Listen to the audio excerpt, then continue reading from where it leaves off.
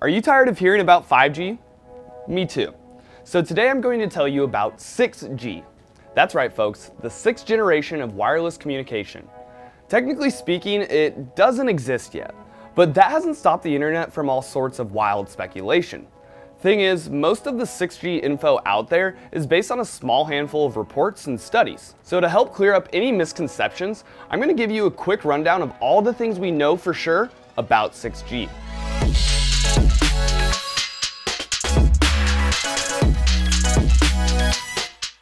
You're watching the Deets, a show where we demystify the technologies that are shaping the future.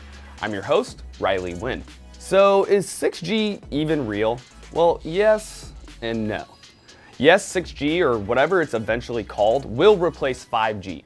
But right now, 6G is not a functioning piece of technology, and still very much in the research phase. The telecom industry is so heavily focused on 5G that it's been treating 6G like a middle sibling. And mom and dad, aka Big Telecom, are going to focus on their 5G baby for the foreseeable future.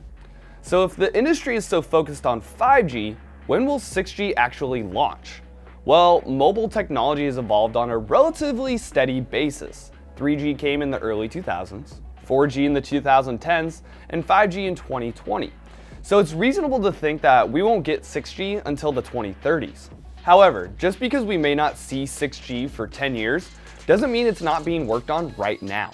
Just like with 5G, most major companies and governments will work on 6G projects, and several already are talking about plans. Japan has most recently launched its 6G project. Both Samsung and LG have 6G research centers in South Korea. Huawei also reportedly started its 6G research. And even in the US, President Donald Trump tweeted in February of 2019 that he wanted 5G and even 6G technology in the United States as soon as possible.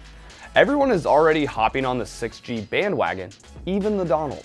All of these different governments and companies are starting to work on 6G. But can we tell yet who will have the fastest 6G? No, but that hasn't stopped experts from guessing. One expert claimed 6G could deliver mind-boggling speeds of 1 terabit per second or 8,000 gigabits per second. Forget using 5G to download just one movie in a few seconds from Netflix. With 6G speeds, in just 1 second you could download the entire Stranger Things series 7 times over, or download 142 hours of Netflix movies. It's great to talk about what 6G could do, but since it's just a pie-in-the-sky idea at this point, why does it matter to you? Well, it's going to be like 5G, but more so. Even higher speeds, lower latency, and masses of bandwidth. Researchers and scientists are even talking about 6G being the network to move away from wires, and use our devices as antennas to create a decentralized network that's not under the control of a single network operator.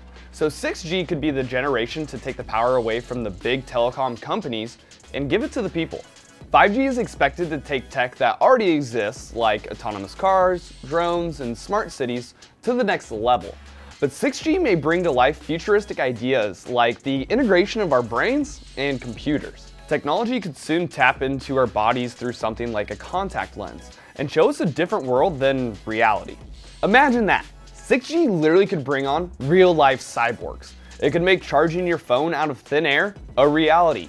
And 6G coverage could extend over oceans and even into space.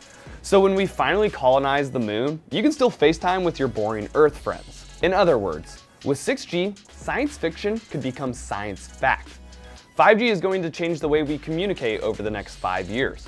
But when 6G is finally ready, it could entirely change the way we live. When do you think we'll see 6G? Give us your prediction in the comments below.